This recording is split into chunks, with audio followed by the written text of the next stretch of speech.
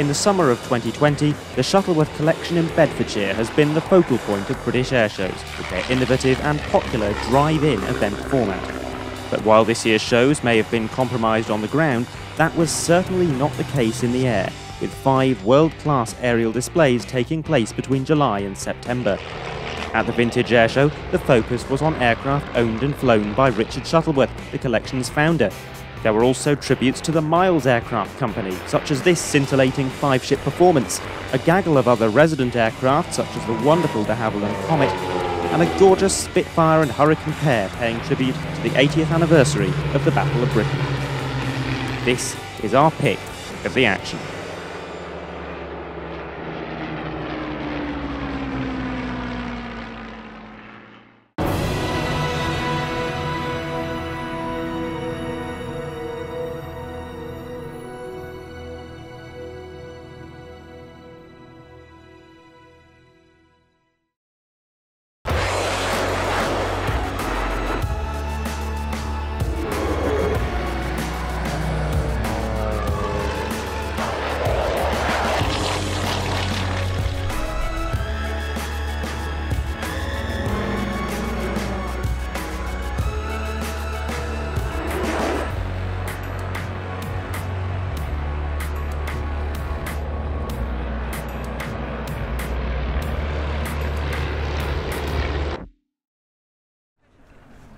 Hello and welcome to the 4th and, as it turned out, the penultimate airshow of the Shuttleworth Collection's 2020 season.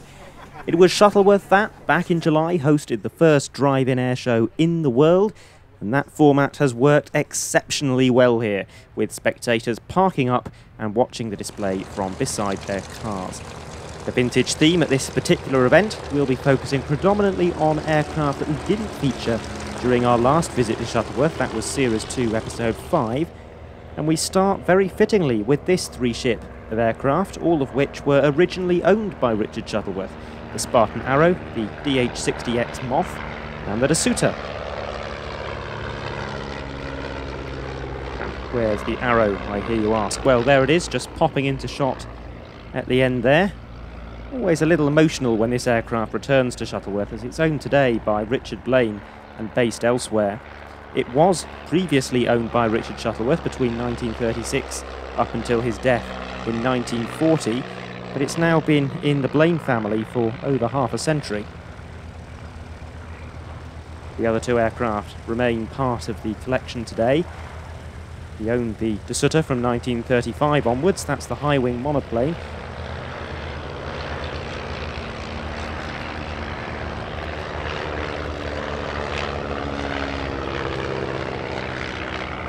By process of elimination, the white biplane is the DH-60, the very aircraft on which Richard Shuttleworth learned to fly. It was also the first aeroplane he purchased as part of his collection back in 1932. He based his aeroplanes here at Old Warden, flying them from the gardens of his manor house, and that formed the basis for the modern-day Shuttleworth collection.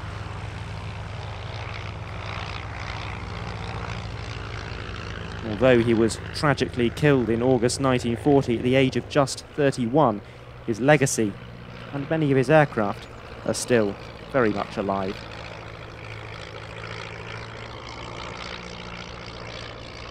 But we focus for not tremendously long on this trio of Shuttleworth originals, because we turn now to one of the afternoon's big set-piece displays, the Magic of Miles.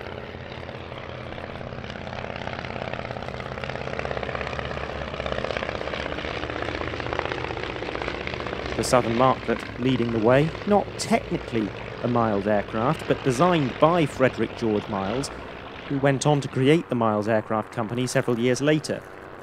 With 6 built, this is the only surviving example, and it was actually F.G. Miles' personal aeroplane for some years.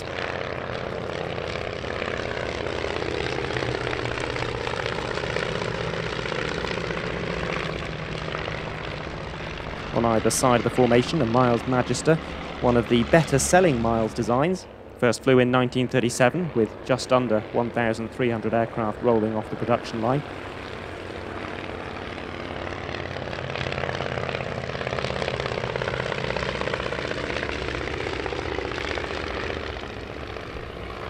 most of which went to the Royal Air Force for use as a basic trainer, but it was also exported to 13 other military operators. At the back, the Hawkspeed 6, which is about to perform a solo display.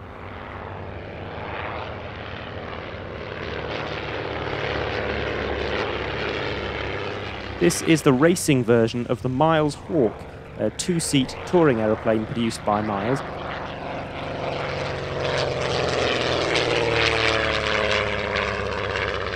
Just 3 Hawkspeed 6s were built. This particular one raced 13 times at the King's Cup Air Race, where it was the runner-up on 4 occasions, and today it is the only Hawkspeed 6 still flying.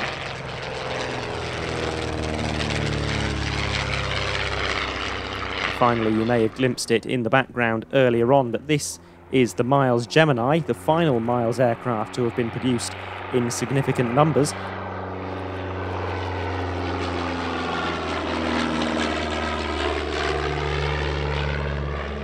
170 of them, to be precise, between 1945 and 1947, at which point the company was unfortunately declared bankrupt.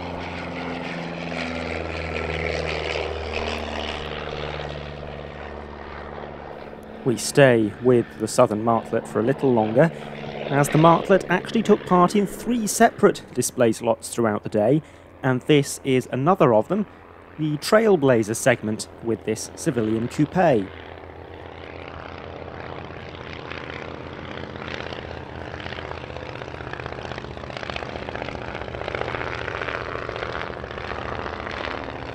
Hailing back to 1929, this is the only product of the Civilian Aircraft Company, a 2-seat monoplane with folding wings for easy storage. As far as we know, only 5 were built, and this is the sole survivor.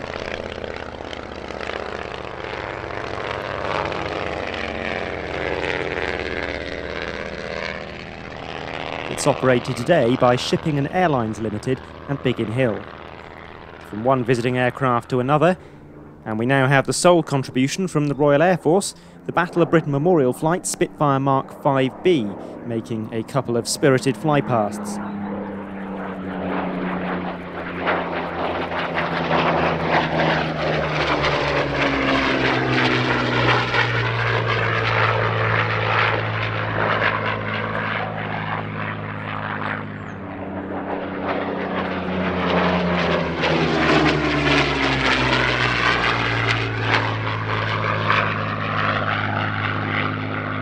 The Shuttleworth collection provide the next 2 performances, but we stay with World War II fighters with the Gloucester Gladiator.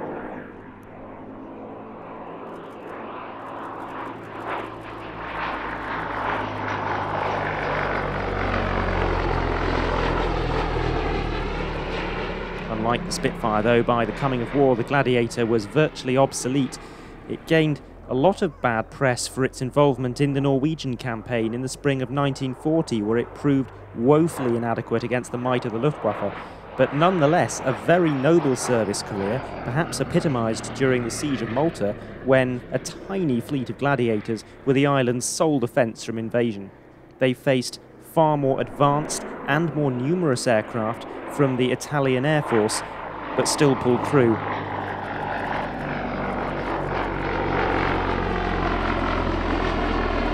And that is a true testament to the skill, bravery and tactics employed by those that flew them. Certainly not a fighter, but an aircraft of comparable era, the Lysander.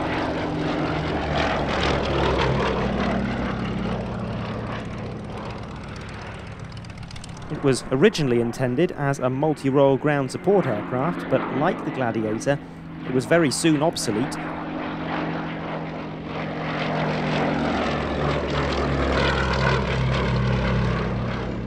But it forged an alternative career, transporting spies to and from enemy territory in occupied France.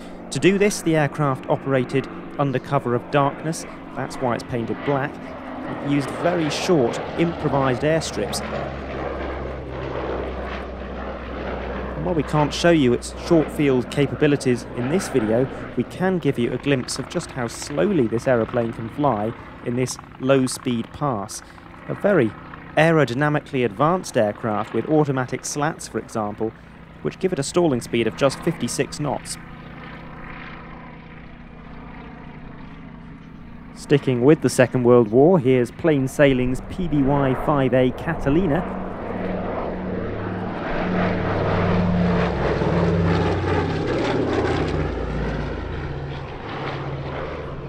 An aircraft that's been getting out and about on the display circuit quite a bit this year, all things considered, even doing a couple of foreign shows. The Catalina was used in a number of roles, from search and rescue to firefighting. Indeed, it remains in service as a firefighter in some parts of the world today.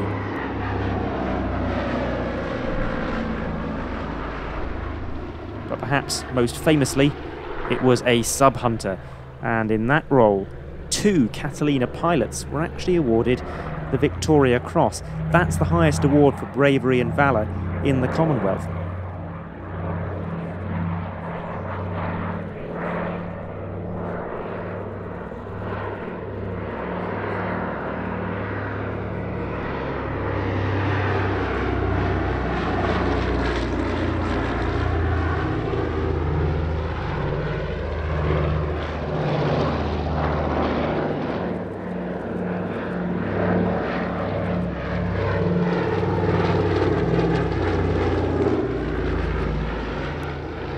VC is not typically awarded to aircrew, as there's an element of self-preservation involved in saving an aircraft, but 2 VCs were given to Catalina pilots for pressing home their attack under extremely heavy fire.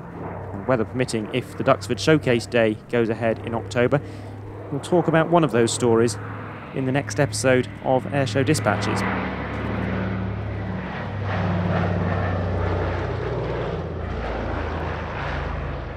So as that aircraft departs off slot back to Duxford, our next display item is the Stampe Formation Flying Team.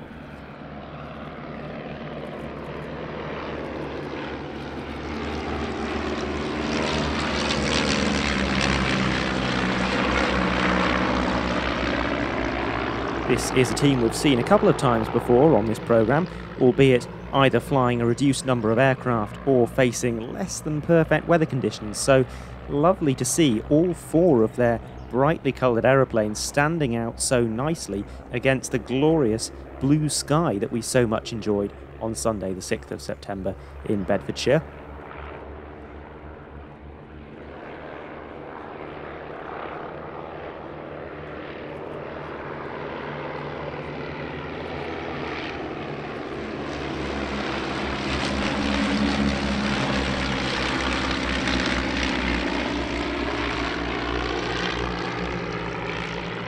The team is based down at Headcorn Aerodrome in Kent, and as the more astute of you may have guessed by now, they fly the SV4 Stampe. The Belgian ballerina, as it's sometimes known, designed in Belgium as a training and touring aeroplane in the early 1930s. It didn't see much success though until after the Second World War, when a run of over 900 licence-built aeroplanes far surpassed the original production run of just 35.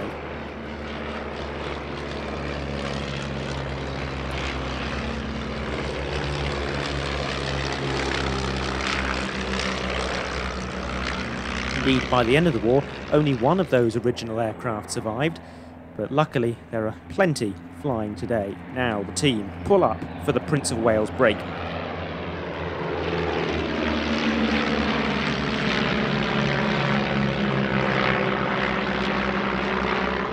Chris Jesson will now perform a solo display showing off the remarkable manoeuvrability of this aircraft. You probably would not think, looking at it, that the Stampe is capable of a flick roll, for example, but look at this.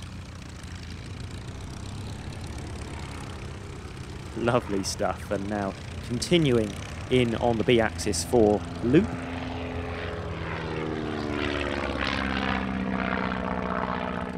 Somewhat unusually for designs of that era, the aircraft has ailerons on both the top and the bottom wings, and they're freeze ailerons. That is, when they're deflected, the leading edge of the aileron protrudes slightly in the opposite direction to that deflection. That helps reduce adverse yaw, so those ailerons take a lot of credit for the Stampe's surprisingly carefree handling.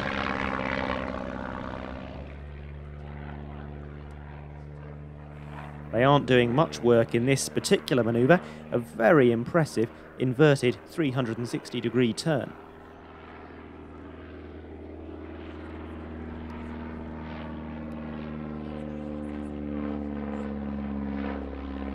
I just think Chris Jessen's stomp solo is a sublime piece of flying, utterly mesmerising to watch and surprising given the appearance of the airframe as well. And this performance Graham saw in the LF-107 Lunac exhibits all those same qualities.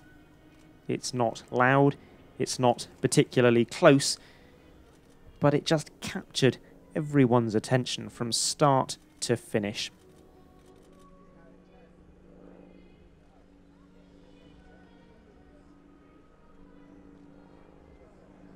Converting some of his height into speed, then back into height again. And now he'll dive down towards the crowd and fly not one, not two, but 3 flick rolls.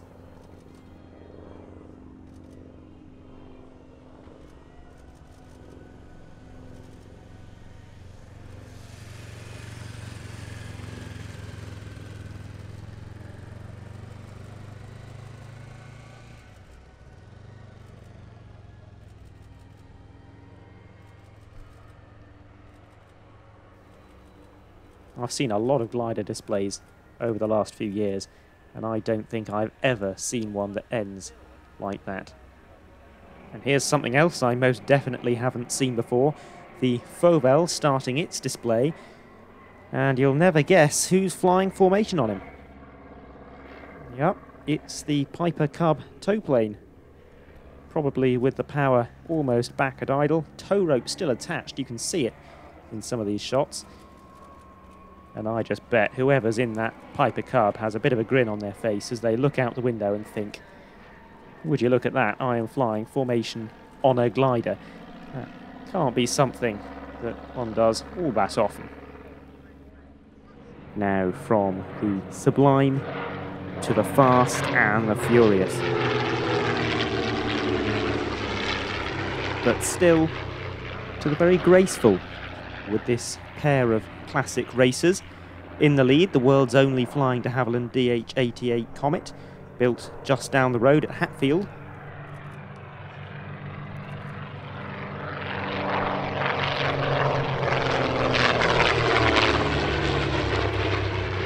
The smaller aircraft alongside it is the Percival Mew Gull, consistently one of the most successful racing aeroplanes of the 1930s, racking up 6 wins at the King's Cup Air Race.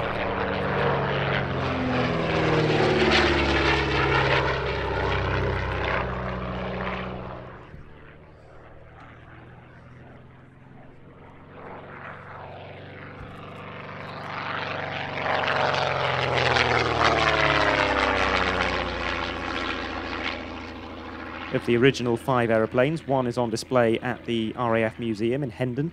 This is the sole airworthy example, although it has been almost completely rebuilt on more than one occasion. And there's also an airworthy replica of one of the original aeroplanes as well, and that's also based here in the UK.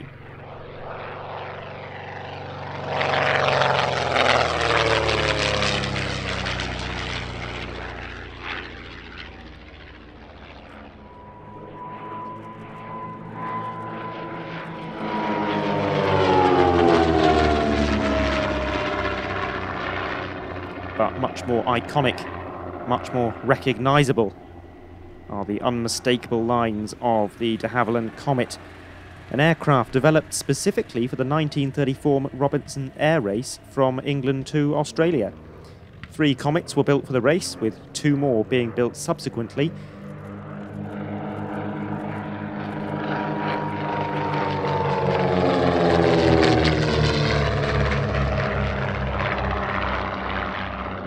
The type made its first flight only 6 weeks before that competition, but nonetheless one of them was the eventual winner, setting a time of 70 hours, 54 minutes and 18 seconds. And not just any one, but in fact the very one that you are watching right now, which is also the only original Comet still flying.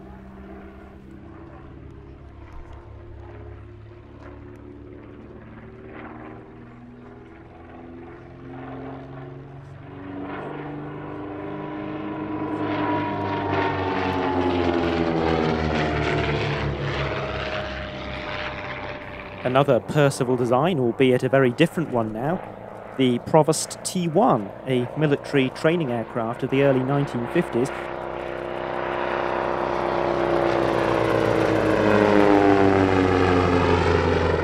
Later adapted to make use of a jet engine, and in doing so it became the Royal Air Force's first jet trainer, the Jet Provost.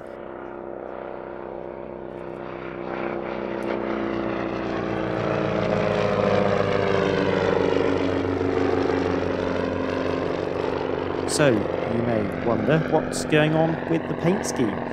If it's a trainer, especially a Royal Air Force trainer, why the camouflage? That's just not what the RAF do. Well, 8 other countries have operated the Provost, several of which actually use the type operationally.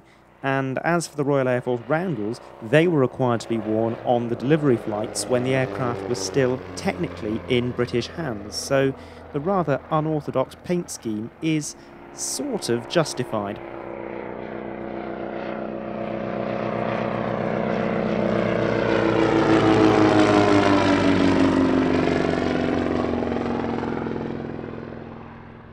As this is a Shuttleworth airshow, it'd be remiss of us not to feature their wonderful First World War aeroplanes, even if we're going to do so very briefly.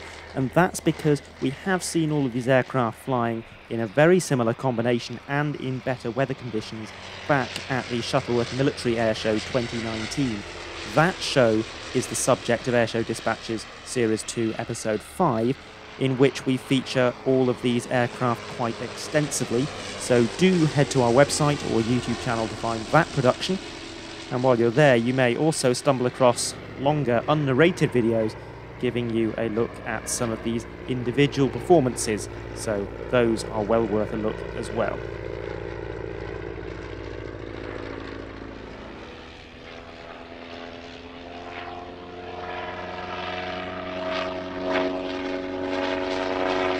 Certainly one of the highlights of the Vintage Airshow was this tribute to the 80th anniversary of the Battle of Britain, with a pairing of Hawker Hurricane Mark I R4118 and the collection's own Supermarine Spitfire Mark V AR504.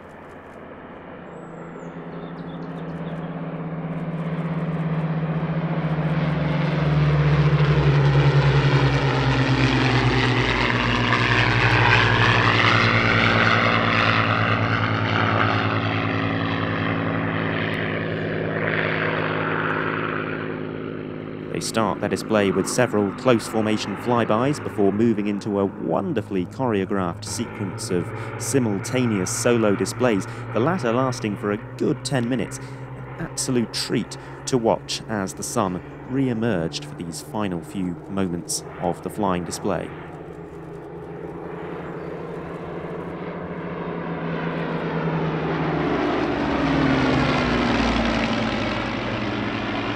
The Hurricane is one we've featured on this programme before, a real-life Battle of Britain veteran in fact, the only Battle of Britain Hurricane still flying today.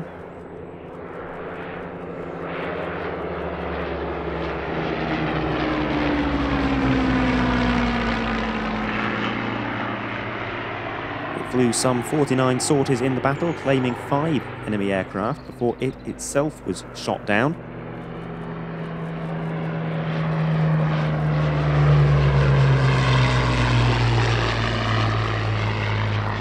Then spent many decades out in India before being rescued and restored by Peter Vasher. It is now owned by James Brown and based here at Old Wark.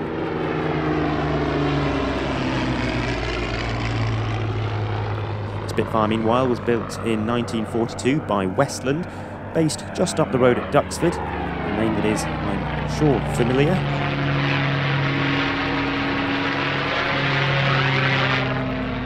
That aircraft was used as an escort fighter, escorting US Army Air Force bombers deep into enemy territory. It was restored to take part in the Battle of Britain film in 1970 and has been a much-loved airshow performer ever since then.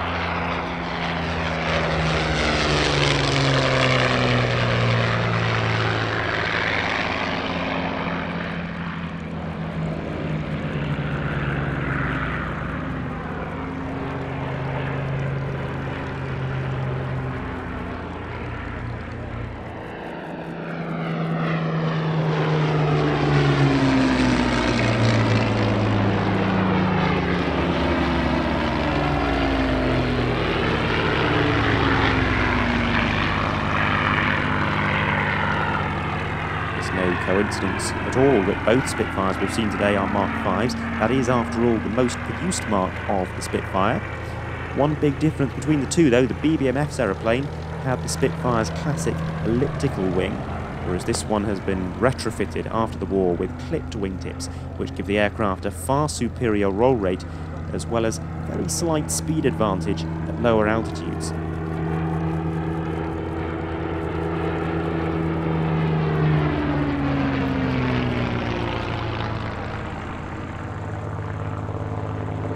I know a lot of people absolutely hate those clipped wings. They say trashing the elliptical wing of a Spitfire should be a crime, but between you and me, I actually prefer it. Such a sleek-looking aeroplane.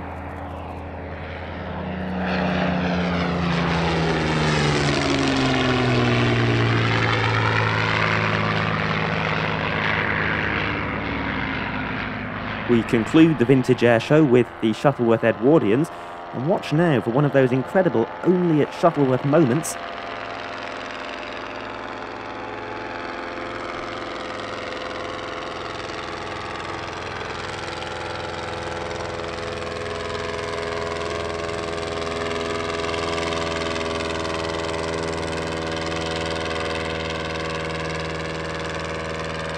The Bristol box kite performing something of an opposition pass with the Avro triplane, and you won't see that being performed anywhere else in the world. This was the first and probably the final time that the Edwardians have been displayed in 2020. They need absolutely perfect weather conditions to fly. Technically, both of these aeroplanes are replicas, built for the 1965 film Those Magnificent Men in Their Flying Machines.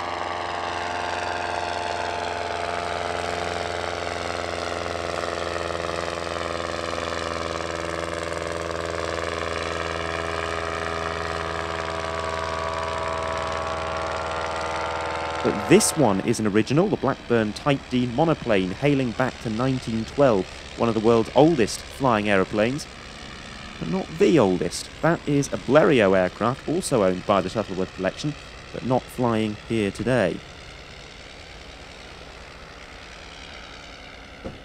It is, however, the oldest aeroplane of British origin flying anywhere in the world. The restoration was started by Richard Shuttleworth himself all the way back in 1937, but not completed until after his death in 1949, and it's become one of the Shuttleworth collection's most prized possessions ever since then.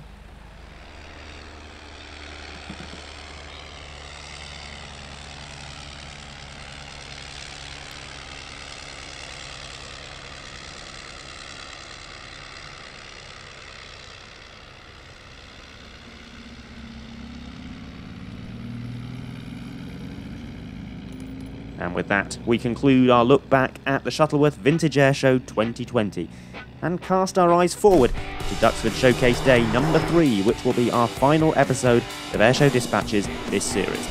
That film is coming very soon, but until then, from me, Adam Landau, thank you very much for joining me. It's goodbye for now.